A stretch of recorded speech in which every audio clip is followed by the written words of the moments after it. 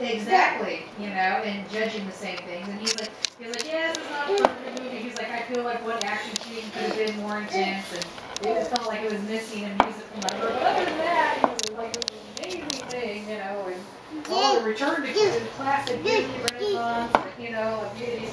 You sort of pictures of Aladdin, Beauty and the Beast, The Little Mermaid.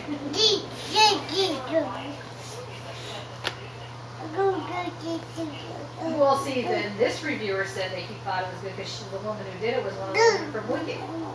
The woman who did the villain. Yeah.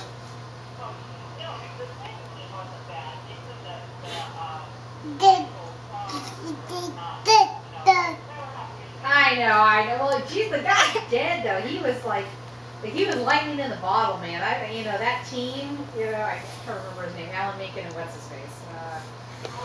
Howard Ashman was like lightning in a bottle. Those guys was the perfect team, you know. Because Howard Ashman is not Alan Menken carrying it on. Howard Ashman's lyrics were brilliant. They're completely necessary. I mean, nobody writes lyrics. I'm gonna hang my flip flop up on the tree. You're gonna hang it on the tree. I know. Well, I guess because we want to time, damn it. Yeah, I know. I'm so frustrated. I mean, but he, you know, so it's a lot. It's a waste. It's a loss.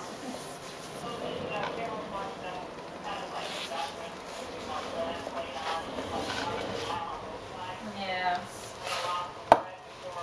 I know.